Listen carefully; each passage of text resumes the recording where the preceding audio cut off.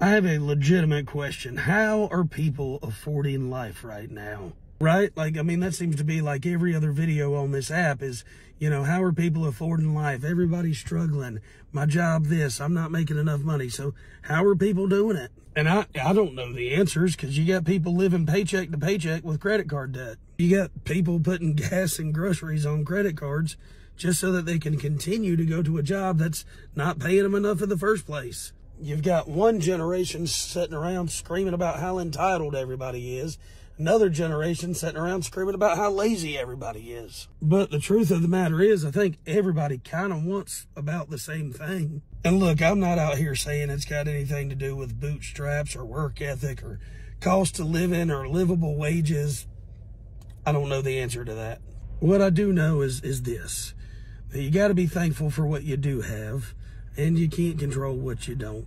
Somebody told me this a long time ago, and I think it still reigns true today. Attitude is the difference between an ordeal and an adventure.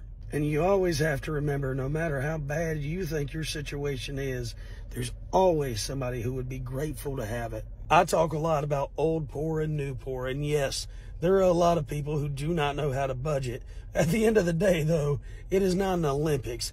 Ain't nobody winning a gold medal for being better at being poor. But I know people who have nothing that live very rich lives, and people who have a lot of monetary things that I feel bad for. It's all about attitude, and that's what I'm asking you. Stitch this video. How are you making it? How do you keep a smile on your face? What is motivating you? What is keeping you going? What is making this an adventure and not an ordeal?